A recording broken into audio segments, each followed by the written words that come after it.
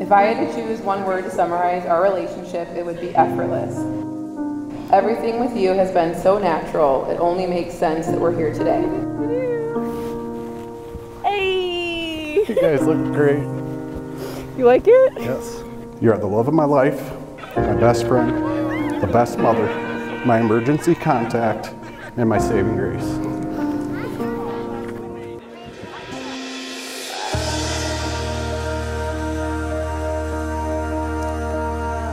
Mr. and Mrs. Craig and Abbye Portson.